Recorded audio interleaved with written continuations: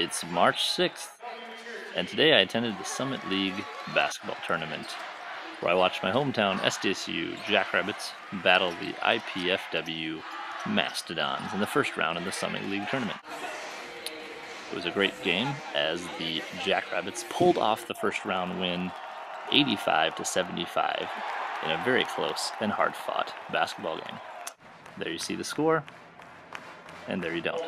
Highlights included watching journalist star Terry Vanderbeek write his story, live chat, and tweet at the same time, watching this guy play basketball in a 1940s football helmet, and watching these guys physically change the names of the teams on a scoreboard. It's March 6th, and that was today.